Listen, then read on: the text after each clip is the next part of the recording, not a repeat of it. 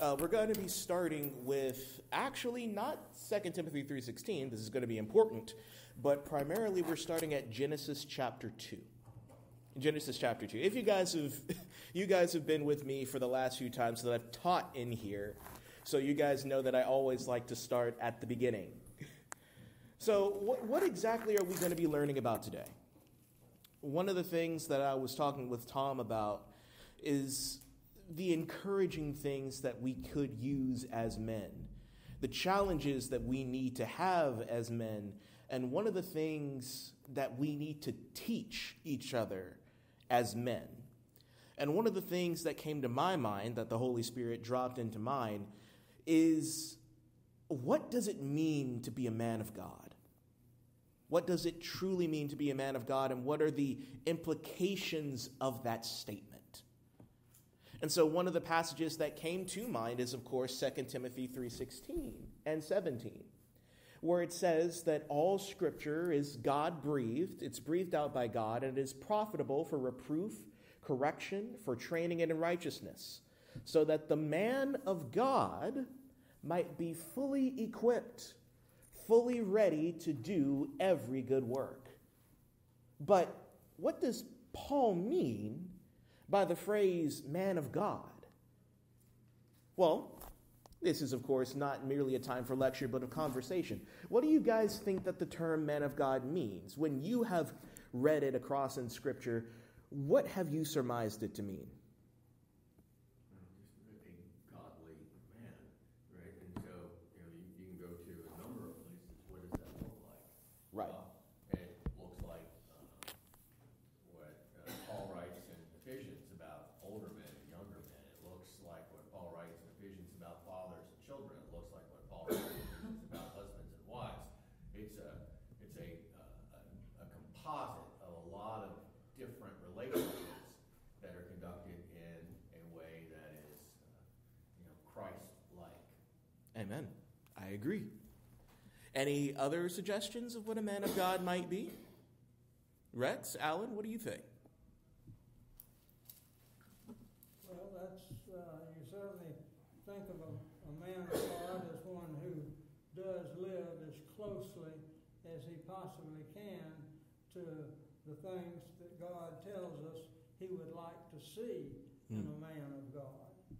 Agreed. And so this is basically, you guys have already answered very well. And what we're going to do is we're going to dive a lot deeper into what the Holy Spirit has to say through his word about what a man of God is, what are those qualities, and where do we measure up, and where do we not? And what do we do when we don't measure up to what God has in his standards? So we'll look, as we'll look at Genesis chapter 2. Keep your eye at the beginning of verse 15 as I read this intro out for us. You see, the phrase man of God is mentioned and used about 35 times in the Bible, 35 times. Aaron Brown from Crosswalk says this. He says, quote, "Being a man of God is not something to be condemned, but rather encouraged. For any boy becoming a man or men trying to commit themselves more thoroughly to God, there is an answer to the question," end quote. A man seeking to know Jesus more and living like him more is a man of God.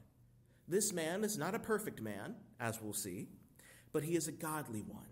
Dom, you spoke on this quite well.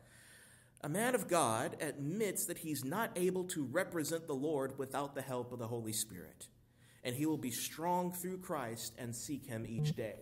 So what we're going to be doing is we're going to first see how man fails to be a man of God, how one fails to be a man of God, and then look at the qualities of the man of God, and then look at examples of a man of God.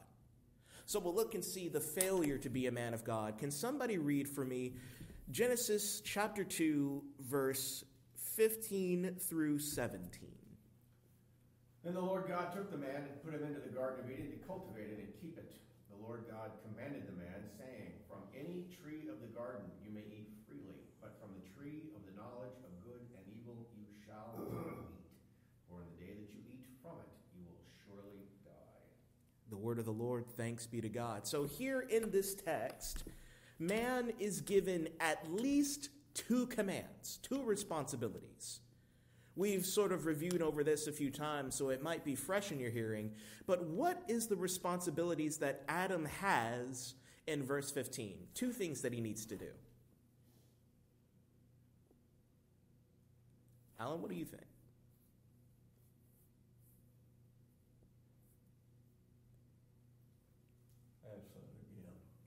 So Adam has 2 responsibilities in verse 15. He has to do something to the garden and to do something else to the garden. Keep it. Yes, he has to guard and to keep it. The Hebrew word used is shamar, which means to hedge around, to guard, to defend. So the man has a responsibility to not only take care of the garden and therefore take care of his family, but he is supposed to guard his family, to protect his family from any and all dangers that should come into his vicinity.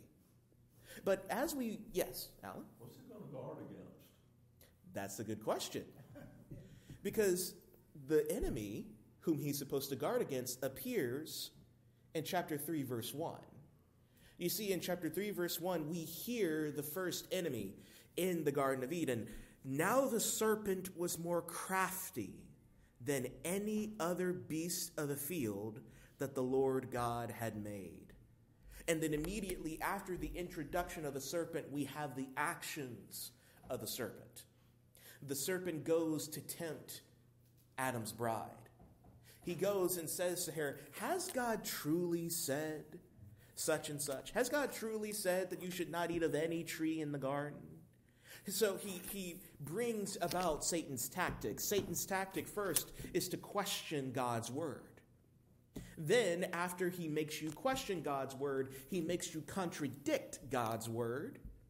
And then, after he makes you contradict God's word, he makes you supplant God's word, putting your own will over God's own will. And so when the serpent comes into the garden and tries to tempt Eve, what should Adam have done? Any suggestions? When someone comes... Protected her.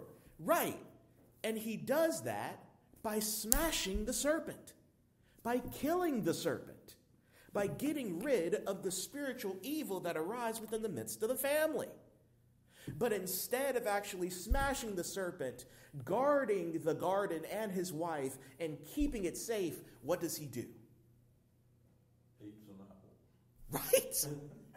Not only that, but he just stands by. While his wife gets tempted by Satan himself, she goes up, reaches the apple because she sees that it's good for food. She plucks it off and eats it.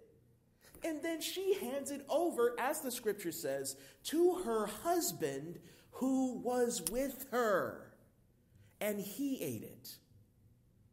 Remember, we just saw the command that God gave specifically to Adam. God said, you have one job. Don't eat the fruit from this tree. He still had that command ringing in his ears, in my opinion, when Satan and Eve started to go straight to that tree, to pluck that tree from its leaves, and then put it in their mouths. So Adam knew for a fact God's commands, but still rebelled. And then what happens when they're discovered? What happens when they realize that they're naked? We all know this story. What happens? Look at verse 7. Then the eyes of both were opened, and they knew they were naked. Then they're in the real world. Exactly. They knew they were in trouble. And they sewed fig leaves together and made themselves loincloths. They realized that they were in shame. They didn't notice that when they were in God's will, but then when you step outside of God's will, what happens? You realize that you're not safe. You realize that the hedge of protection that God was keeping is not around you anymore, and therefore you're vulnerable, and you're in trouble. And then in verse 8, And they heard the sound of the Lord God walking in the garden in the cool of the day. The Hebrew is actually more explicit. It says, and they heard the sound of the word of the Lord.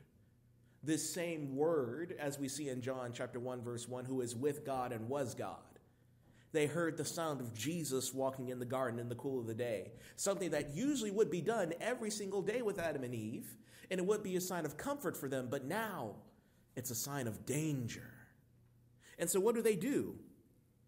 And the man and his wife hid themselves from the presence of the Lord.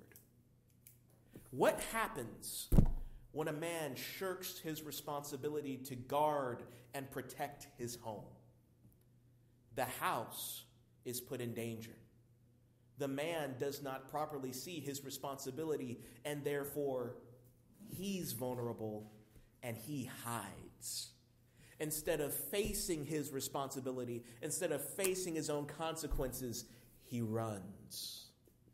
Not only that, as we see when God questions him, the first thing that God questions is, where are you? Adam, you are hiding your face from me. I already know where you are. You can't actually hide from me, but I know that you're trying. And that's a sign that something's wrong. Then, as Adam is questioned, he says, who told you that you were naked? Verse 11, have you eaten of the tree of which I commanded you not to eat? Rex, can you read verse 12 for me? All right. And the man said, the woman whom you gave to me be with me, she gave me the fruit of the tree, and I ate. Instead of taking responsibility, what does he do? Blame shifts. He blame shifts. He places the blame on his dame. Instead of actually taking responsibility for his consequences, he blames God and he blames his wife. How many times, how many men do you see in your own life when they make terrible decisions?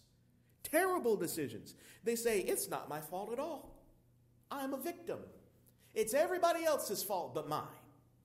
How many times do we see that in this day and age? These are the men that we're raising.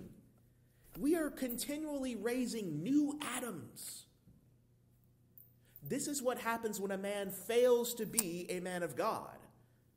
But this isn't just simply something that happens out there for us, out there in the world of sin and death.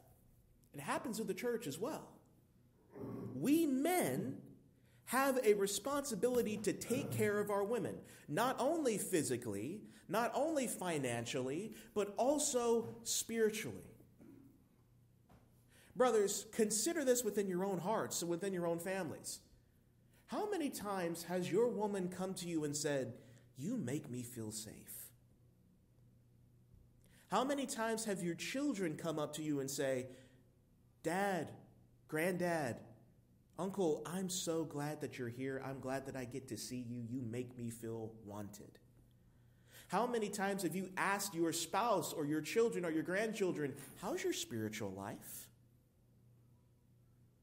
Do you pray together with your family? Not just at the dinner table, but mornings and evenings. Do you read the Bible together? Do you know the spiritual well-being of your family? Are they going into heresy? Are they being properly taught? I can say for a fact, Don, I will commend you for this. Your family is absolutely amazing. And I thank God for the work that he's done in you, because your wife is incredibly wise concerning the scriptures, and of course, your daughters too. Praise God for that. We men need to be careful of the spiritual well-being of our family, because that's what God has placed us in. The first job that God has for us as men is not for us to go out into the workplace, even though that is good and necessary. But God has placed us as the head of households. Not only the physical head, the authoritative head, but the spiritual head. And what happens when the man is not at home? What happens when the man is at home, but he's only physically present? when he's only a bump on a log and not actually caring for the well needs of his family? What happens to the family? It crumbles, it breaks, and it dies. Alan and I have said this over and over and over again, and Tom has continually reiterated it. When the man is not at the head, everything else falls. The family is the core of society. And so if we want society to flourish, we need to start at the home. And if we need to start at the home, we need to start at the man. God forbid that we shirk our responsibilities like Adam did. But we realize that that's what we do every single day. Every single day. So now that we know the failure of what it means to be a man of God, we can start looking at the qualities of a man of God. So, as you guys are considering this issue, what do you guys think are the qualities of a man of God? What do you think a man of God should be? What are some of those attributes? Let me see if you guys can give me some names or attributes of what a man of God should be. Thoughts? Honesty. We see that Adam failed here. He failed to be honest. Very well done. Any others?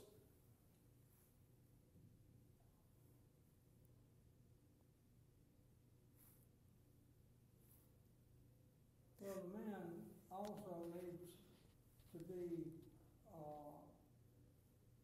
very knowledgeable about what God expects a man of God to be. Exactly. He is wise. Not merely of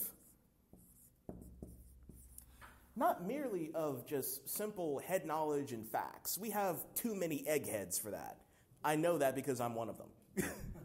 But we need somebody who is wise in relation to spiritual knowledge. Can somebody turn to the book of Psalms? We'll read the first psalm, just the first few verses of Psalm chapter 1, because these are where Scripture tells us where wisdom truly comes from. Where wisdom truly comes from. Psalm what? Psalm chapter 1. Yeah, verse 1.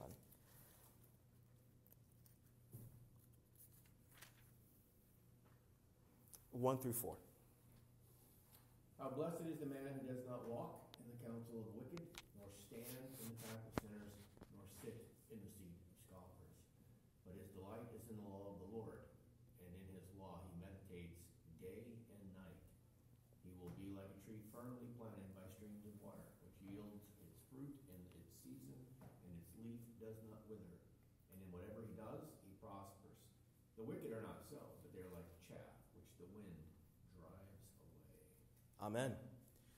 So it says that a wise man, someone who is blessed, this term blessed doesn't just mean happy, but it means someone with good success, someone who is wise concerning morals, wise concerning virtue. And where does that source of virtue comes from? It comes not from standing in the seat of the scornful or standing in the way of sinners, but it comes from meditating on the Word of God, meditating on it day and night. True wisdom for a man of God is someone who properly studies his Word, properly studies the Word of God, and letting it transform him, letting it convict him, letting the Word cut him, body and soul, bone and marrow, and letting it transform him into a person who loves his wife, who loves his children. Brothers, how often do you read God's Word? Do you pick it up on a Sunday morning and then lay it down Sunday evening? Does the Word of God come into your mind at around 8, 9 o'clock and then completely leave it after 12:30? Do you meditate on the Word of God day and night? Do you teach it to your children? Is the Word of God coming out of your lips like your favorite songs that you listen to every day? How is your reading life? Are men people of the book? Because that's what a man of God is supposed to be. You see, there are a few other qualities that we can look for in a man of God. Some things that we would expect and some things that we don't. One of them is that a man of God is gentle. He's gentle. This is not necessarily very countercultural today, but it used to be. Because sometimes we need more of that, what people would say, toxic masculinity going around. We need more people who are tough. We need more people who are willing to stand upon their morals, stand upon their convictions, and not care who gets in the way. However, that steadfastness, that toughness, does not take away a man's ability to be gentle. The same doctor who can use a hacksaw is also the one who is gentle enough to use a scalpel. Does that make sense? So here, for example, gentleness might not sound like an interesting trait to begin with for men, just as I was saying earlier, but it reminds me of the word gentleman. What is the definition for you guys of a proper gentleman? Thoughts? What is a gentleman to you? Shows respect Yes. to men and women, not just the women. Exactly. Someone who is respectful, someone who is proper. We would imagine someone who's well-dressed, well properly taken care of, someone who knows the right situation to use general shows of force. And even when he shows force, he is elegant in that expression. But he is also one who is gentle towards women, who is respectful towards men, who knows his place and is respectful towards everyone. You see, in the book, Gentle and Lowly, I highly suggest everyone get this book. It's pretty good. Dane C. Ortland, brother of Gavin Ortland, if I'm not mistaken, he describes that Jesus himself is described as gentle and lowly in heart. Matthew 11:29. Because Jesus himself says in that very same passage, one of my favorite passages because it gives us the comfortable words, Jesus himself acknowledges the sovereignty of God and salvation. He prays to the Father and says, Father, I thank you for you have hidden these things, hidden the cause of salvation from wise men, those who are wise in their own eyes, and have revealed them to babes. Yes, indeed, this is your sovereign will. No one knows the Father except the Son. And no one knows the Son except the Father. And no one knows the Father except the Son, and whomever the Son chooses to reveal him. Brothers and sisters, we're good Calvinists. We understand the sovereignty of God and salvation.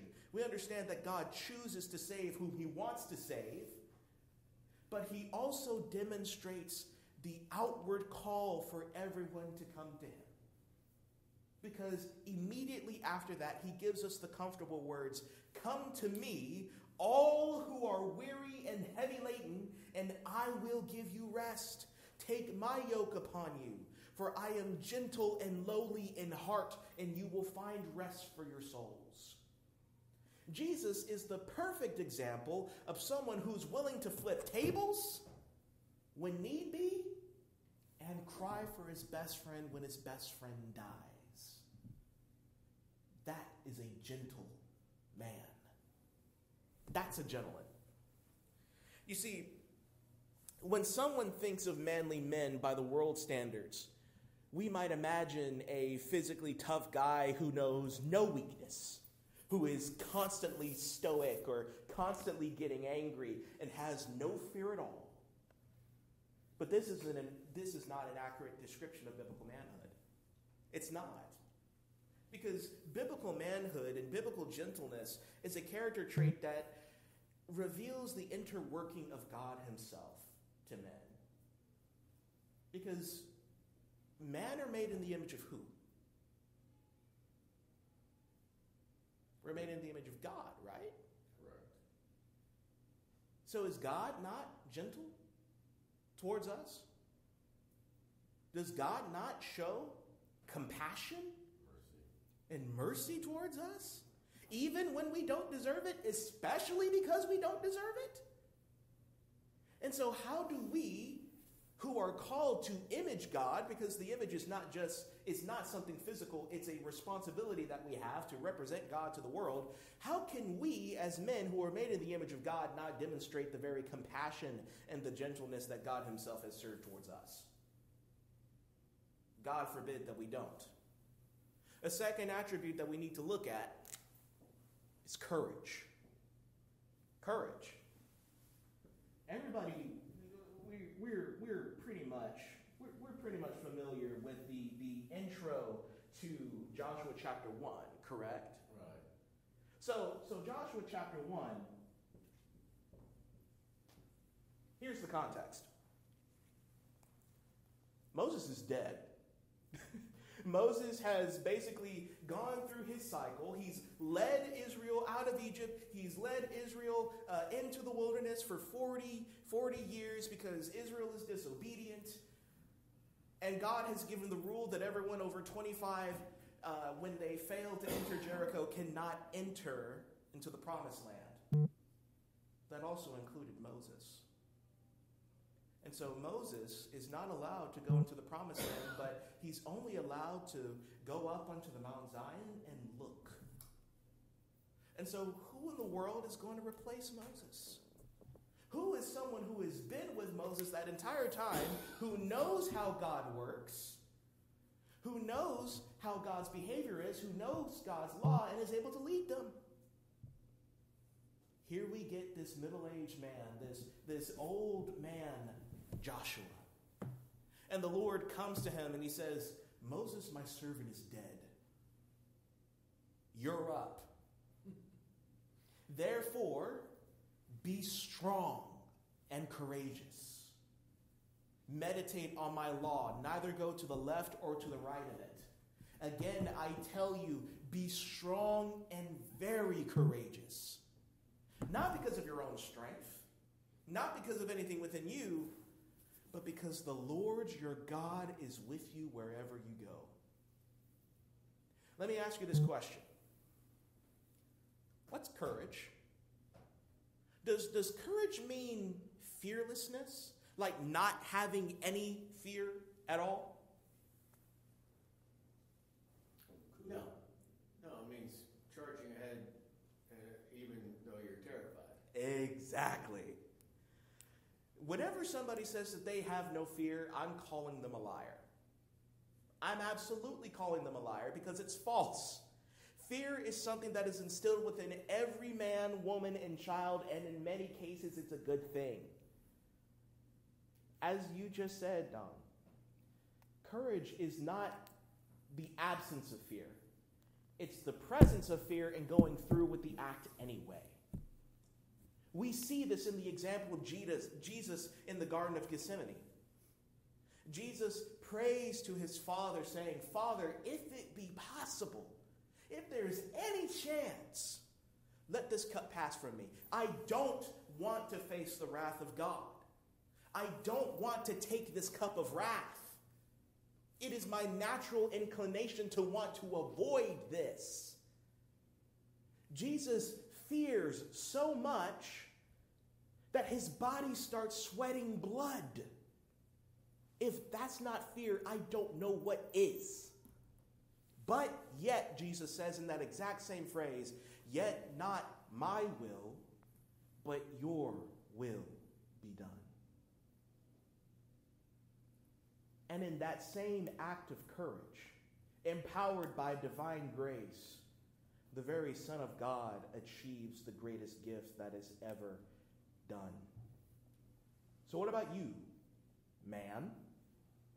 Are you courageous when God tells you to go out and obey him? Are you courageous when God calls you into different aspects of your life? And you think, oh, goodness, this is going to ruin my reputation. This is going to ruin my safety. This is going to possibly bring my family and children into danger. God is calling me out to be like Abraham, to go into an unknown land. Are we going to shrink back when God calls us to obey him? Or are we going to suck down our fear, come to our knees, and ask God for strength and for courage. Because Joshua was very afraid. He's going to be leading these people through wars and battles in order to take the promised land that God gave them. But God encouraged him, just as I was with Moses, so shall I be with you.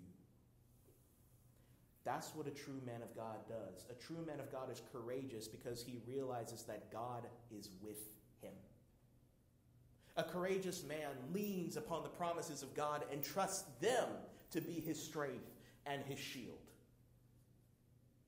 He trusts in the promises of God in order to truly be a man of God.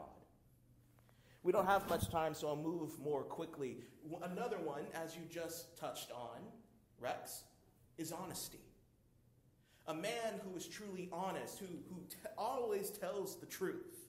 Cole Douglas Claiborne from Crosswalk says this, quote, "Men have been trained and socialized to avoid and ignore knowing their insecurities, which is one of the reasons they are less verbal than women about their insecurities." Vieira said, "This results in being known, in less being known and understood about them," end quote. A man of God is not beyond sharing his thoughts and feelings. He pushes past the macho man mentality and can step into vulnerability. How many times have you spoken to your wife, to your children, or to other men about how you're feeling? When somebody asks you, "Oh, how you're feeling," what's your general response? Fine, good, I'm okay. Not, "Hey, yo, work is giving me a tough time. I'm so tired of these people. I don't know how I'm going to pay my bills. Would you please pray for me? I need your advice. I need your help." How many times have you heard men say that? How many times have we heard ourselves say that? How often do we see ourselves be vulnerable? How often do we let ourselves be vulnerable? You see, vulnerability is not a bad thing. Christ was vulnerable for his disciples, to his disciples.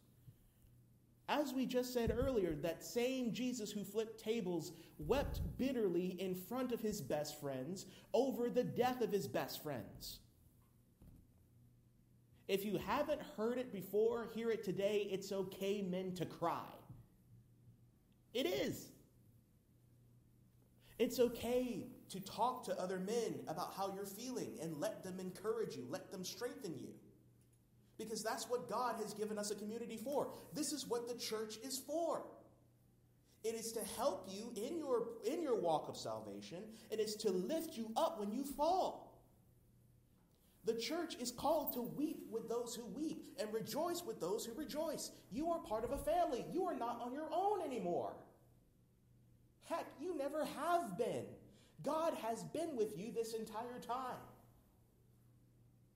We'll get to this a little bit more later, but do you get up in the morning hearing God say that he loves you? Do you get up in the morning knowing that I can talk to God about the problems that I have? And I know with confidence that he will hear me. Do I have to hide myself from God, or can I be honest with him? We see David, the man of God, be honest with every single emotion that he has with God in the Psalms. Because these Psalms are addressed to God about David, taking all of his feelings, his joy, his rage, his sorrow, his repentance for his sin. Every single aspect of the human emotion is found in the Psalms because they express a man of God being vulnerable to God. How often do we read the Psalms? How often do we connect with the Psalms? Brothers and sisters, the Psalms should be within your lips every day. Every day. There are reading plans out there so that you can read the entirety of the Psalms in a month. You can. It's available. I've done it. It's called the Book of Common Prayer. But It's what can be done. It can be done. Meditate on the Psalms and let those words be your words, because they are primarily Christ's words to his God and his word to us. Amen? The last one that I want to touch on is that a man, and this will probably be the biggest one of the things that we've talked about this whole time,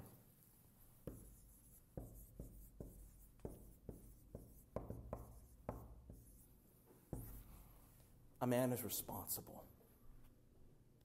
A man knows his responsibilities, and he keeps up with his responsibilities.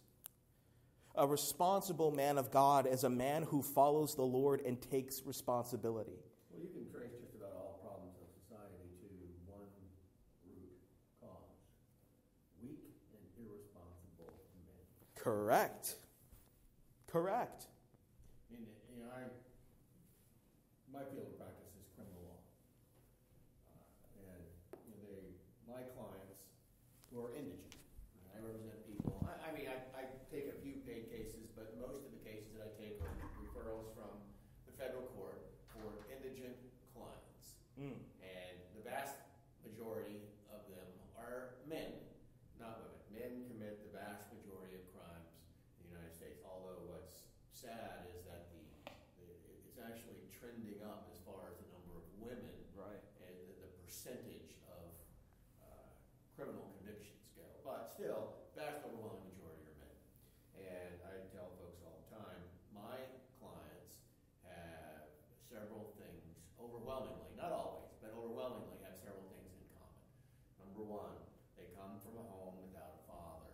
Number two, they didn't finish high school. Number three, they have alcohol or drug addiction issues. Now, the last two are really just sub-points of the first. Right. The number one predictor of being a juvenile delinquent, of not finishing school, of being addicted to drugs or alcohol, and of being involved in the criminal justice system, incarcerated as an adult, is growing up in a single-parent home headed by a female. Right. That is the number one indicator. And in fact, if you break the United States down into 5 racial groups: white, black, Hispanic, Asian, and also Native American or American Indian and Native Alaskan. Right. Those are the 5 groups. Which one of those groups has the lowest rate of incarceration among adult males? Which one? Asian. Which one of those has the lowest rate of out-of-wedlock births? Asians? Which is number 2 on the list? Which has the next lowest rate of incarceration for men as adults? Tell us. White. What group has the second lowest rate of out-of-wedlock births? Whites. Which group has the highest rate of incarceration? Blacks. Which group has the highest rate of out-of-wedlock births? Blacks. It is a direct correlation. It's a pandemic. The number one predictor of juvenile delinquency, dropping out of high school, drug and alcohol issues, and being incarcerated as an adult is growing up in a single-parent household headed by a female. And that is reflective of men who are irresponsible, men who have not fulfilled their responsibility as fathers. You're exactly right. And it's because we've shirked our responsibility, and I can speak into the black community about this. That it's because we've shirked our responsibility as black men that we've made ourselves vulnerable. We've made our children vulnerable, our wives vulnerable to the evils that come against this age. Just as Adam was not advocating his duty in the garden, so did Margaret Sanger come into the black community and give us the absolute Moloch sacrifice that is the evil of abortion. That's what destroyed the black community. And it destroyed the black community because men did not protect their women. We men have a responsibility to protect our families. And we know that because Christ took the responsibility upon himself for our sin. He didn't have to do that. He really didn't have to because it's our responsibility. But God took the responsibility upon himself for us. The wages of sin is death. And yet Christ took on our flesh. He became the second Adam, and he took on our responsibility and our curse. Therefore, he gives us the ability to be responsible, to be men of God. And so as we look at every single one of these attributes of what a man of God is, we recognize one clear, glazing reality. We fall short. We don't measure up to this. So what do we do when we realize that we don't measure up to this? There's three things that we need to do. One, simple.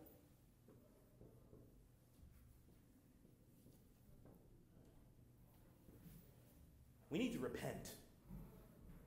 We need to repent, to let God know and ourselves know that we fall short, that we're not perfect, and that we incur God's judgment when we're not responsible. We need to confess our sins to God. And what's beautiful is that 1 John 2 says that if we confess our sins, Christ is faithful and just to forgive us our sins and cleanse us of all unrighteousness. When we fail, when you fail, go before your Lord and ask him to forgive you of your failures and strengthen you to fill you with his Holy Spirit so that you might succeed, to follow in his footsteps. Number two is also very simple.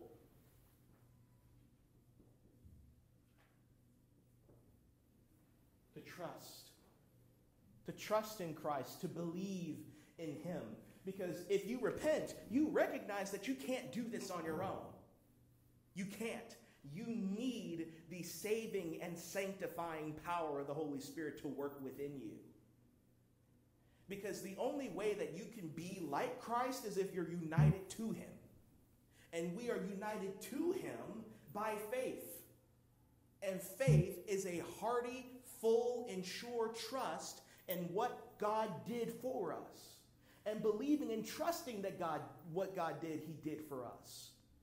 What he did for you. In order to make you a true man. God became true man in order to make us true men. And then finally,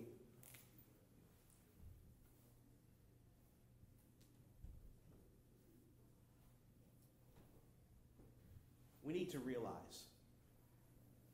Realize what? We need to realize that God loves us. Because showing this responsibility, knowing this responsibility that we have to be a man of God, it can break us. It will break us on our own. As someone who is seeking to get married and seeking to raise a family, I already see the responsibility that comes to me as being the head of a household. I'm going to have a wife to take care of. I'm going to have a good job. I'm going to have all these responsibilities. On myself, I can't do it. I won't do it. But the thing that encourages me, the thing that strengthens me, and the thing that strengthens you is that you are not alone.